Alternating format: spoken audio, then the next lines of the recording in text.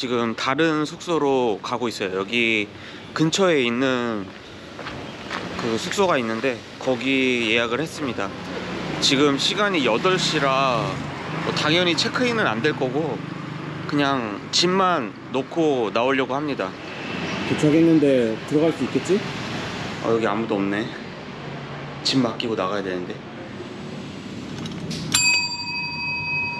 이러면 사람이 없나? 한 번 더 눌러. Hello. Yes, I have a book. Yep. Yes. I'm Yun. Yun. But the room is not ready yet. Yeah, I know. Okay. I want to keep my bag. Okay. Yes. Yun, may I have your passport, please? Yeah, okay. 숙소에 가서 짐 맡기고 나왔어요. 뭐 체크인은 했는데 방도 보여주신다고 했는데 저는 지금 시간이 부족해서 나왔습니다. 지금 가려고 하는 곳은 화이트 템플, 거기 갈 건데 시간이 버스 출발 시간이 거의 다 돼서 일단 그냥 짐만 맡기고 나왔어요. 그래서 지금 터미널로 가고 있습니다. 치앙라이 화이트 템플은 관광객이 엄청 많다고 해요. 그래도 이왕이면 사람이 없는 게 좋을 것 같아서 사람들이 남긴 리뷰를 보니까 아침에 오면은 관광객이 별로 없다고 합니다. 그래서 터미널 가서 9시 출발 버스를 탈 겁니다. 치앙라이 터미널 1. 여기 버스가 많이 있는데 어디서 타야 되나. 여기 버스 있네요. 화이트 템플. 시간표는 이렇게 있어요. 이거 타야지. 방금 버스를 탔는데 와, 이거 천장에 선풍기가 달려있어. 이거 문 고장났나봐. 여기 고무바로 이렇게 고정해놨네요. 이제 출발하시나 보다. 시동 걸었어요. 선풍기 저게 돌아가는 거였구나. 다른 직원분이 돌아다니면서 버스 비용을 받네요. 25바트. 화이트 템플은 저 반대편으로 가야 되는데 이거 그냥 이렇게 가야 된다고? 그냥 가야 되는구나. 아직 아침을 안 먹었는데 배가 좀 고프거든요. 뭔가 먹고 들어가는 게 좋겠죠? 여기서 밥을 먹어야겠다. 사디카. 간단하게 먹을 거니까 그냥 이거 먹어야겠다. 파타이. 그리고 코콘카.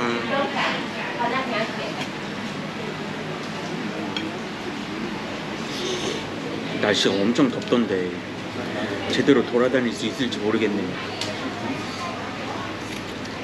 파타이 맛있게 잘 먹었어요. 물이랑 해서 80바트. 밥 먹고 나오니까 앞에 이런 게 있네. 이거 입구부터 예사롭지 않은데? 와, 무섭게 생겼다. 얘는 눈알이 왜 튀어나왔어? 코콘카. 방금 티켓 구매했고 100바트. 외국인. 사디카. 코콘카. 이건 뭐야? 금으로 이렇게 아주 멋있게 이렇게 해놨네. 와, 여기서 보는 이 구도가 되게 멋있네. 여기는 자비를 들여서 사원을 만들었다고 합니다. 이 사원을 만드신 분이 어려서 방탕한 생활을 했대요. 유학을 가서도 허송세월로 그냥 보내고, 근데 유학을 갔다 오니까 부모님이 전부 돌아가시고 꿈속에 어머니가 나와서 지금 지옥에서 벗어나지 못하고 있으니 아름다운 사원을 건축해서 극락으로 보내게 해달라는 그런 이야기를 들었다고 하는데 그때부터 건축에 매달렸다고 합니다. 처음에는 8년 안에 완공을 할 예정이라고 했는데 지금도 만들고 있대요. 근데 여기 완공이 미뤄지게 된 이유가 이게 처음에 사비로 들여서 이거를 만들다 보니까 건축비나 이런 비용이 올라가서 그래서 이거를 못 만들고 있었대요. 이게 계속 이렇게 미뤄지다 보니까 그 이제 후원금을 받아서 그렇게 계속 공사를 진행하고 있다고 합니다. 뭔가 이 디테일이 굉장한 것 같아요. 신경을 엄청 많이 쓰기는 했네요. 이분 표정은 와 진짜 리얼하네. 이거는 발인데 왜 엄지 발가락이 이렇게 커? 와 이거 발바닥인데 여기 얼굴이 이렇게 있네. 근데 저기 보면 저기 가운데 저 손가락만 빨갛게 매니큐어가 칠해져 있어요. 와 여기 굉장히 눈부시네요. 여기 올 때는 선글라스 필수입니다. 필수. 너무 눈부셔서 진짜 제대로 눈을 뜰 수가 없네. 와 이 가뜩이나 눈 작은데. 와 근데 진짜 멋있긴 하다. 여기서 보는 구도도 멋있네요. 지금 밖에 나와 있는데 뭐 안 들어가도 다 보이는데요? 되게 멋있는데? 자 여기도 종이 있는데 한번 울려줘야죠 이거. 여기에 종이 또 있습니다. 이거는 소리가 조금 둔탁한데 이거 듣기 좋은데? 다시 한번. 여기는 이제 뭐 대략 다 둘러본 것 같고 아주 특별한 경험이었어요. 저기 안에 들어가 보니까 굉장히 예쁘더라고요. 근데 너무 예뻐서 제대로 볼 수가 없어요. 너무 눈부셔가지고 나중에 이제 촬영한 거 이제 보면서 이제 그때 봐야죠. 코코넛 밀크 원 플리즈. 코코넛 밀크 아이스크림 30바트.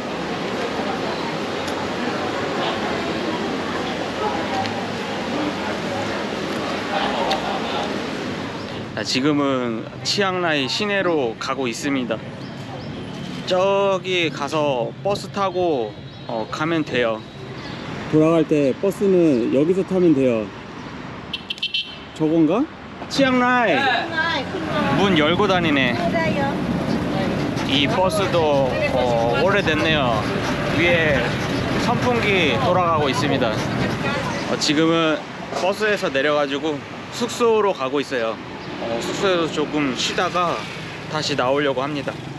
방금 그 숙소에 들어왔고요. 방을 배정받았습니다.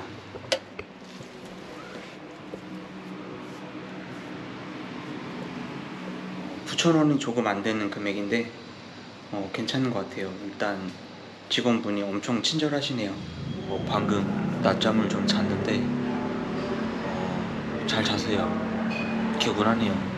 아침 일찍 그 화이트 템플에 다녀왔는데 피곤하더라고요. 이제 숙소에서 나가려고 하는데 블루 템플에 갈 거예요. 근데 여기서 거리가 조금 있더라고요. 걸어가기는 조금 멀고 여기 물어보니까 여기에서 자전거 빌려준다고 해서 그거 타고 가려고 합니다. 자전거는 무료예요. 지금 자전거 타고 가고 있는데 이것도 상태가 막 그렇게 좋지는 않네. 이거 뭐 왜 자꾸 달그락달그락 소리 나는 거야? 그래도 이건 기어가 있어서 가기가 좀 편하네요. 기어를 몇 번 바꾸니까 소리가 안 나요. 아까 뭐 달그락달그락 소리 났는데 이제 소리가 나지 않습니다. 그래도 여기 길이 좋네. 길이 잘 돼 있어요. 자전거 타고 가기 좋은 길. 그 치앙라이 시내에서 블루사원까지 걸어가려고 했는데 이렇게 자전거를 타고 가게 되었네요. 이제 여기 건너서 저기 반대편으로 가야 되는데 차들이 굉장히 많이 있네요. 하지만 괜찮아요. 저기 신호를 보고 잘 건너가면 됩니다. 자, 이제 블루사원에 도착했습니다. 저기 파랗게 지붕이 보이네요. 여기 아니구나. 오케이. 코쿤카. 나 잘못 들어왔네. 나 지붕만 보고 여기 주차장인 줄 알고 들어왔는데.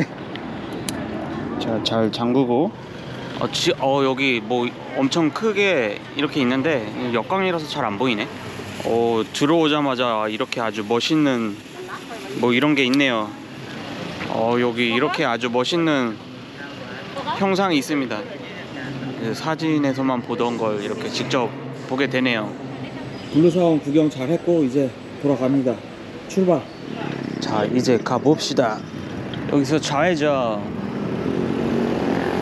여기 차가 너무 많고 길이 좁아서 자전거를 못 하겠어요. 그래서 지금 끌고 가고 있습니다. 저 옆으로는 자전거가 갈 자리가 없어요. 길이 되게 좁아요.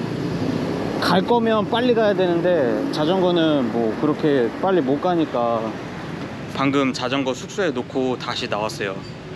이 밤에 자전거를 타보니까 되게 위험하네요. 와, 여기 되게 맛있어 보이는데? 진짜 맛이 있는 거야? 사진을 잘 찍은 거야?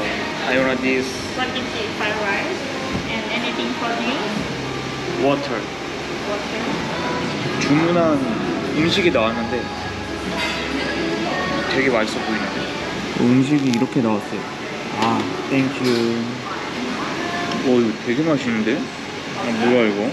이거 먹어보고 깜짝 놀랐네. 왜 이렇게 맛있어? 맛이 예술인데? 이게 볶음밥이 특히 맛있는 게 이게 볶은 다음에 이 철판에 살짝 들러붙을랑 말랑 하면서 뭐 전골이나 뭐 찜 요리 먹고 난 다음에 거기에다가 이제 볶아 먹는 그 볶음밥 그 맛이 그대로 느껴지네요. 그런데 가장 큰 문제가 한국 노래가 계속 나와가지고 저작권 때문에 지금 촬영하기 힘드네요. 조금 전에는 H.O.T. 캔디 나왔어요. 지금 또 뭐 나온다. 꺼야 돼. 방금 노래 끝났어요. 진짜 맛있네요. 딱 제가 좋아하는 그 스타일의 볶음밥입니다. 180바트 나왔어요. 요거 물 포함해서. 오늘은 밤이 늦었기 때문에 이제 숙소 들어가서 푹 쉬고 내일은 오토바이를 렌트해서 뭐 여기저기 돌아다닐 거예요.